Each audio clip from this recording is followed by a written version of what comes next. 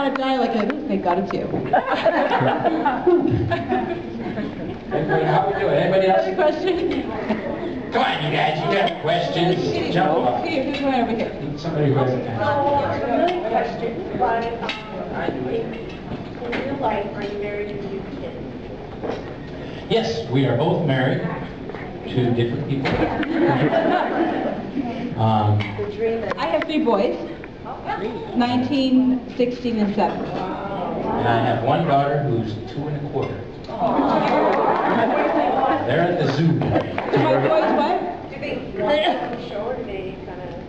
They don't watch me on the show. No, there's one. They've been approached by teachers. I remember my oldest son, who's now in college, you know, being approached, you know, he'd come home, Mom, I can't take it. Are you Princess Gina? Are you Hope? So I can tell them. Yeah, my daughter's only seen me on TV when I did the Today Show. And that was for like a 3 seconds. I don't think she's ever seen me kissing him. Oh, Jack saw me kissing you. That's my youngest son. He was like, oh! When did he? Mom, Dad! Like, I don't know, like 5 or 6 months ago. I was watching the show on the DVR. He was horrified. Sorry, your child. Dad! That's so horrified. Forget when we see you kissing Carly. Yeah. Whose side are you on? Come on! You need to marry Carly again. Whoa, that's harsh.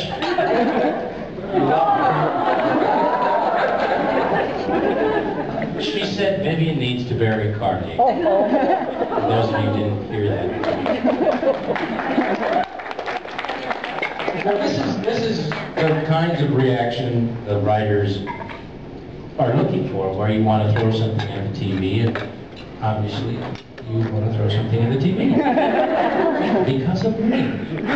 Oh, a gentleman back there has got a question. How much input do you have to the storyline? Is there any things you get to throw in, or is it just pretty much what's written? As you can tell with this storyline that's going on now, none.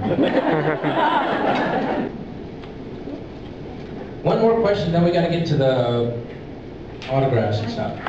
Yes, ma'am. I just kind of missed the last episode, thanks to the Olympics, I think. And Coming to save the day again for Carl. Yet to be knocked out. Hope got hurt by Boston. Did she survive? Who survived? What? Oh, do I survive? Tomorrow, we You watch never the show. know. Are you guys, do the Olympics, Well, you return on Monday you will find out. Don't give away what happened like you did last time. I didn't do that. Yep. You told me that they were a day ahead and they knew X, Y, and Z, so I thought, oh my gosh, okay, blah, blah, blah, blah, blah, blah. But now they were, well, anyway. Happy Valentine's Day, everyone.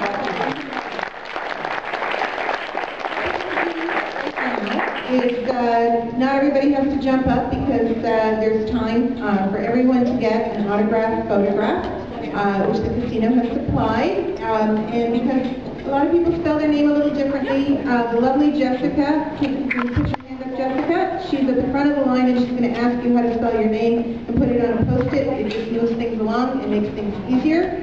Also, just want to remind everybody we're still in the middle of a pretty bad flu season, and I just want to kindly ask you to refrain from kisses and hugs because we don't always know if we have something and they have kids at home.